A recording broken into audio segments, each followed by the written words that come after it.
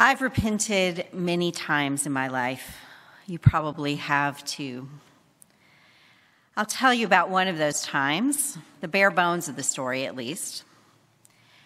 Now, you may be afraid that I'm about to confess my sins to you when I tell you about my repentance story, but fear not.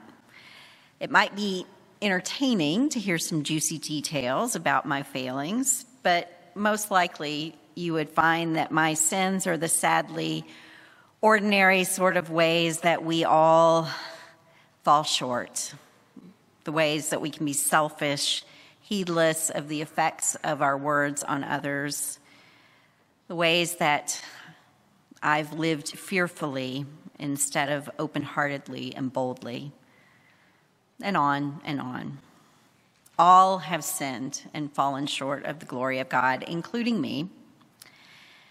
We all have moral failures. We all have missed the mark in regard to love of God and love of our neighbor. Thanks be to God, we're loved anyway.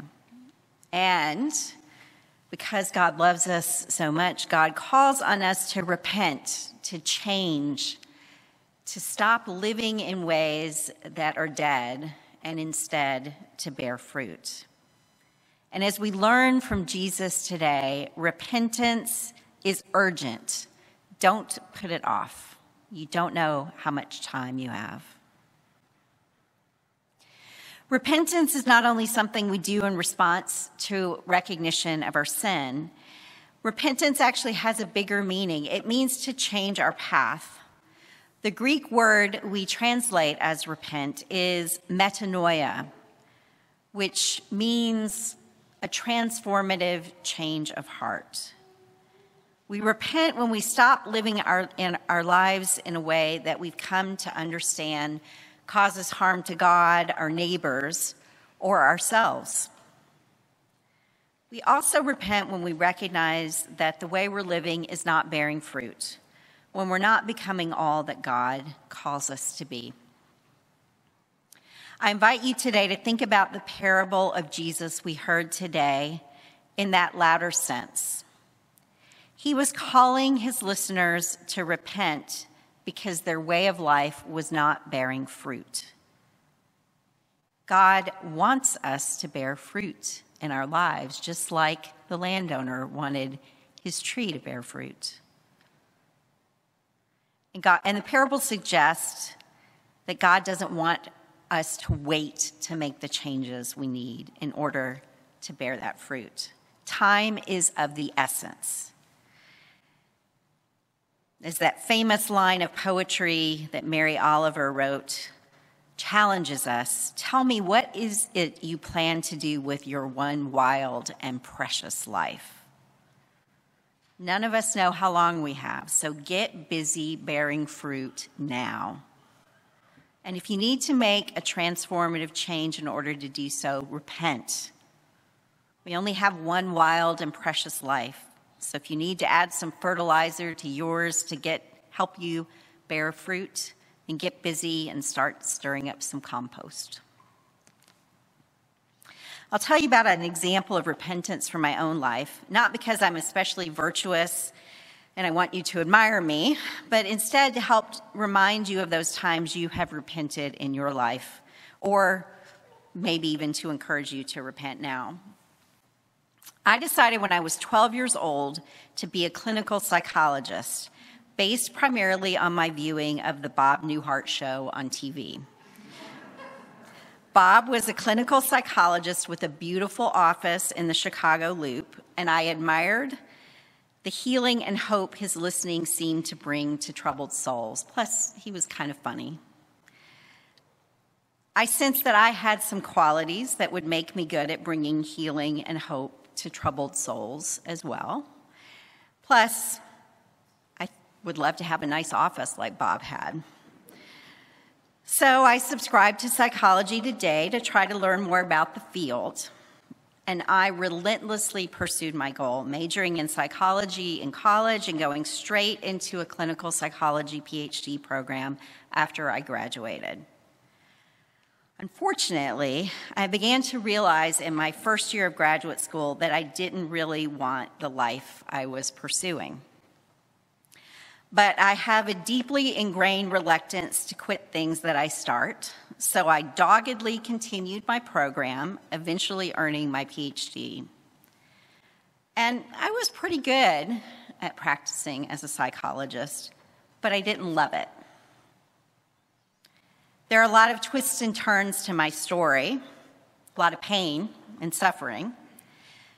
But the fact that I've been standing in this pulpit for almost 15 years should tell you that at some point I repented, bringing all that I had learned in my psychology training to help inform my work as an ordained minister of the gospel. There was a lot of good compost in that psychology training that helped to fertilize the soil for my new calling. Nothing about that time was wasted.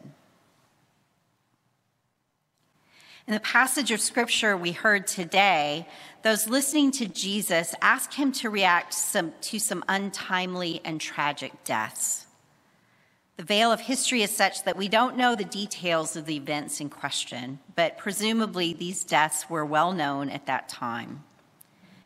A common theological presumption then, and to be honest now, is that when bad things happen, it must be because the people deserved it in some way, that they were especially awful sinners.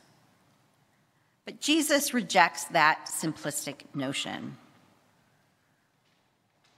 As we see again and again in the world and in our own lives, bad things happen to all kinds of people, the virtuous and the suspect alike. That is especially the case in situations in which political power is being used for corrupt purposes. We see that, for example, in Ukraine right now, the suffering of the innocent. But also, there are many examples from Jesus' time, the time of the first century in Galilee and Judea, in which innocent people suffered because of political power. Innocent people die tragically, not because of their sin, but because the world is not yet as God is calling it to be. Jesus' response to these tragic deaths is both to reject the easy explanation that they were terrible sinners, but also to remind his listeners that our lives can end unexpectedly and tragically. Because we don't know how much time we have, it's urgent that we repent immediately so that we can bear fruit. Time's a wasting, Jesus says. So get busy living fully into your one wild and precious life. Jesus is not suggesting that repentance will prevent us from catastrophe. Rather, he's stating that changing our minds, changing our hearts, will help us to produce good fruit no matter what challenges life throws our way. Now, I'll be honest. This call to repentance makes me squirm. It makes me wonder whether I need to make big changes. Have I become complacent, too comfortable with my life as it is? Is Jesus asking me to quit my job, sell everything, give it to the poor, and live a peripatetic existence? Maybe, but I don't think so. The parable would suggest something a little less radical. He invites us to consider whether our lives are barren or instead bearing fruit. A landowner has planted a fig tree, and long past the time that it should be fruiting, it's still barren. We don't know why, but the landowner is fed up and tells the gardener to cut it down. That would be like me giving up everything in my life and starting over again completely. But the gardener suggests a different approach in the parable. The gardener suggests giving it some time and adding some compost to the tree. The long journey that took me from psychology to ministry was like cutting a tree down and planting a new one. I haven't shared all the details about why it was so difficult, but trust me, it was a major change.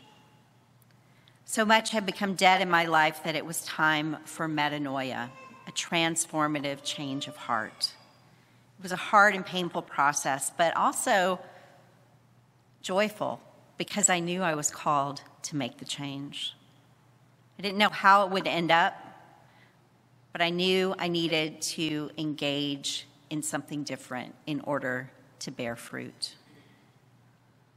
I had to let go of so much of what was comfortable and familiar and trust that God was working in and through me and all of those around me to turn all that I had discarded into nutrient-rich mulch for my soul.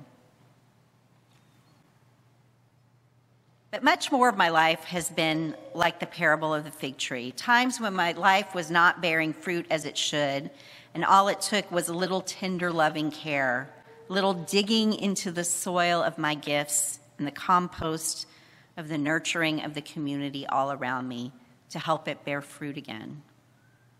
Repentance is necessary in both scenarios, both the dramatic change scenarios, but also just I need to make some few changes here. It takes discernment and wisdom to know what sort of change is necessary. For most of us, most of the time, we just need some nurturing by a good gardener, by the one who knows us and loves us, and wants desperately for us to bear fruit in only the way each of us can. In her book, The Way of Repentance, Irma Zaleski says this about the journey toward bearing fruit, and I quote, "Repentance, conversion of the heart, does not mean being filled and tormented by guilt. Instead, it means being ready to admit our responsibility for our actions and our need for forgiveness, and having a firm desire to change our life, to turn away from ourselves in prayer and in love. Repentance means, above all, a constant, patient growing in love. It means our willingness to open ourselves to the work of the Spirit in us and to embrace fully the gift of salvation."